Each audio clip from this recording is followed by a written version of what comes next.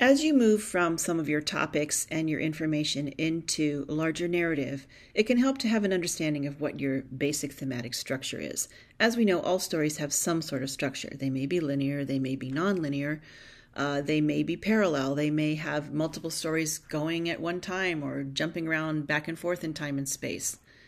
Whatever they do, there's some sort of underlying logic to it, and it can help you to think about what your big idea is. By getting at what the deeper structure of the themes are. One note about themes and topics, they're not the same thing.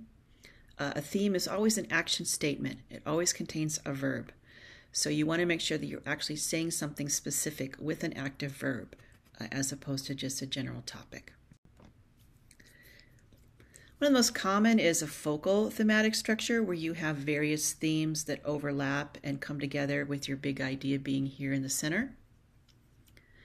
This is often a very common thematic structure for exhibits, for instance, where you move around through various thematic sections which coalesce in a larger idea or big idea. So one thing you might want to think about is, what are your different themes and how do they relate to one another? It may be that they're all sort of overlapping and different pieces of a larger idea. There's also hierarchical thematic structures. This is one thing that we're very used to seeing traditionally in websites, for instance, that there's a general theme and then we have sub-themes and subsections. Also sometimes used to create a thematic structure for exhibits, where you have your big idea, then you have specific themes within that, and then specific items or specific sub-stories or little examples that show those specific sub-themes.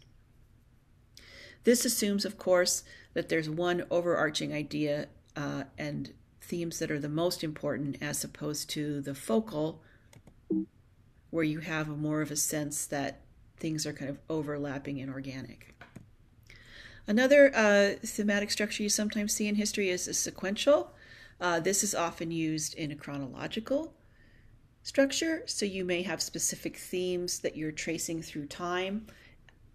Here, so you might have, say different eras of a specific theme, where you're looking at, say, the history of suffrage, and then you've got like the different eras of the suffrage movement moving through time. This could also be parallel. Sometimes you can have a parallel sequential, or sometimes you're just following three themes in relation to one another. That have different components. Again, a lot of this is just visual ways of realizing your thinking, and sometimes just a tool for working it out and seeing which one works the best. Sometimes we see a matrix structure where we have, especially looking at specific things over time and in relation to one another. This can get overly complicated, and this slide usually makes people's brains explode a little bit, so if it's too much, don't worry about it, but I offer this as all of these models are coming from the Lloyd Manual of Exhibition Development, and so that's where these are coming from. Here's one that I see a lot in capstone projects, this one and the next slide, contextual.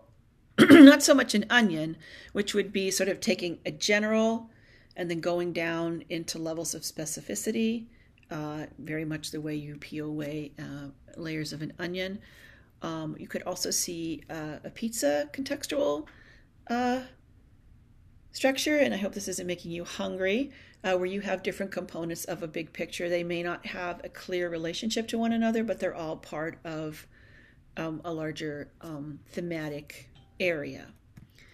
Or if there is a stronger relationship between the different thematic sub-themes, then you might have an environmental structure where you have, again, you see this a lot in social and cultural history, where you might have a kind of going back in time to a specific moment and then looking at different interrelated aspects of the environment of that moment. So think about which of these is the best for your project. Play around with a few of them that make the most sense to you as you develop your themes. See how they relate to one another. And this will give you a sense also of how to structure the presentation of your project, whatever medium that you're working in. How your narrative is, what your narrative arc is going to be, how the structure of your website might look, how the ideas relate to one another.